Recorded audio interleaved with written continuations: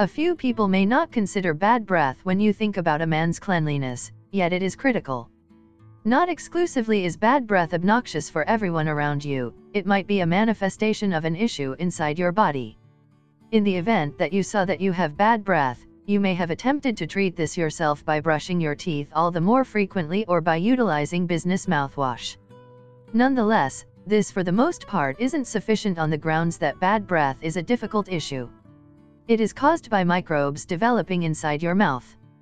Strikingly enough, your bad breath can even deteriorate with a few toothpastes, or different items, since they are brimming with cruel chemicals. When talking about oral well-being, it is best to utilize regular solutions for free your mouth of this issue.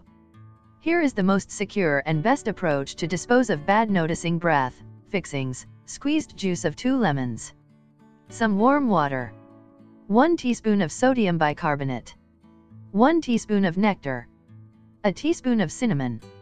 Readiness: add nectar and cinnamon to the lemon juice.